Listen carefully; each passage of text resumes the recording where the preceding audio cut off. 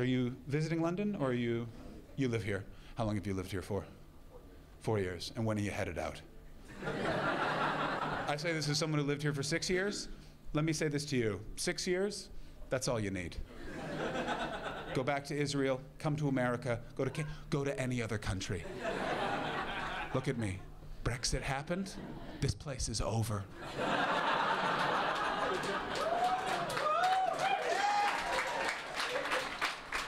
They think I'm joking.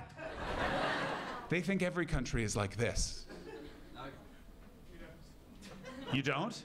And yet, why are you here, my friend? I can't afford to leave. Brother, it costs... I have friends who were refugees. It costs... I don't like how you all went silent and went, no you don't, John. I live in America. Someone just shit a bottle at the news that I live in America.